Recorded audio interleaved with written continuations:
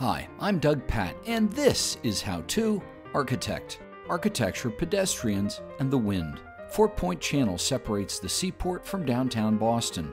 Thousands of people a day cross from one location to the other for work and recreation. The architecture of the Boston Seaport District is much like any other metropolitan city, with parks, restaurants, museums, hotels, and a convention center.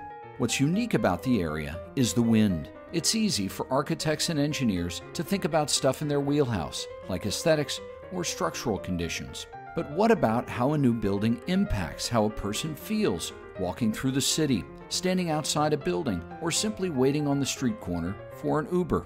The Boston Seaport is exposed to the Boston-Maine Channel, and thus gets strong winds from the northwest that commonly reach 34 miles an hour or more. In order to show the real impact for wind on pedestrians, I asked my friends at SimScale to put together a wind speed analysis. This video shows wind velocity distribution at pedestrian level. The three bridges used by automobiles and pedestrians alike experience wind at nearly free stream velocity due to the absence of any physical barriers. This video shows velocity contours together with velocity vectors. The smaller arrows represent lower wind speeds and the bigger ones represent higher. You can see that the Rockland Trust Bank Pavilion at the upper left of this image is exposed to direct wind. This creates a fresh breeze in the summer. A similar condition also occurs at the Institute of Contemporary Art further north or to the right in this image. This video shows velocity streamlines at pedestrian level through the use of fine curved lines and color. Notice the instantaneous gust of wind directly in front of this building, caused by converging wind patterns further north and east. This next video shows velocity streamlines in plan view. It highlights phenomena like the Venturi effect, where wind is squeezed between buildings and accelerates. This happens just behind the Contemporary Art Museum, along Northern Avenue and Seaport Boulevard. Spiraling vortices of wind are noticeable at various locations in the video as wind is recirculated or spins off the edge of buildings. In this video, you can see how the taller, more dense architectural areas at the top of the video block wind flow, which generally creates more pedestrian comfort downstream.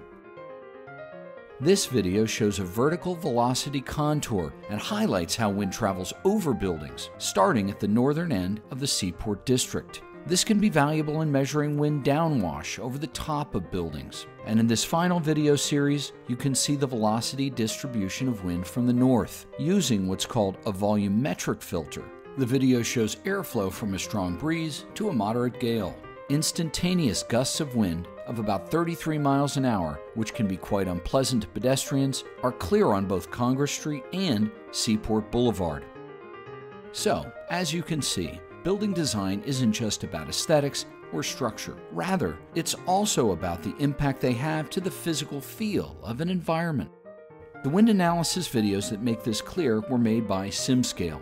SimScale is the market leader in cloud-based engineering simulation. They have 150,000 users worldwide. SimScale is a simulation tool for FEA, CFD, and thermal analysis. The website and software they feature enables engineers and architects from large or small companies to run complex simulations and test their designs in minutes. Companies like WSP, Thornton Tomasetti, Arup, Power Engineers, and more use SimScale.